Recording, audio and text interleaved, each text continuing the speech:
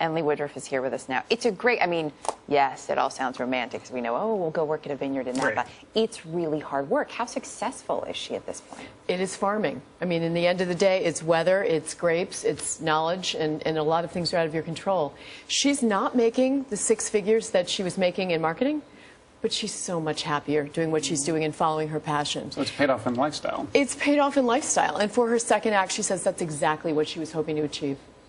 It's such a great story, and it's lovely to see it coming together like that.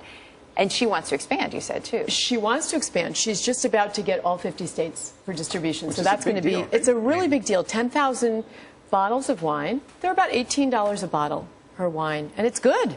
We got to sample it. It has the Lee Woodruff taste test. Wine, Women, and Song today with the Rolling Stones. Look at this. We've got a trifecta. And Once, the musical, which you may not know that I'm obsessed with. Well, I know you're obsessed with that. It's great we'll get stuff. to that. Yeah, her obsession in a moment. Great stuff. We love it. And we hope that you brought some back that maybe is stashed in our offices. There might be. A little gift basket? Yeah, a little gift basket. A big basket. Hey. A magnum. Very nice. Lee, thanks.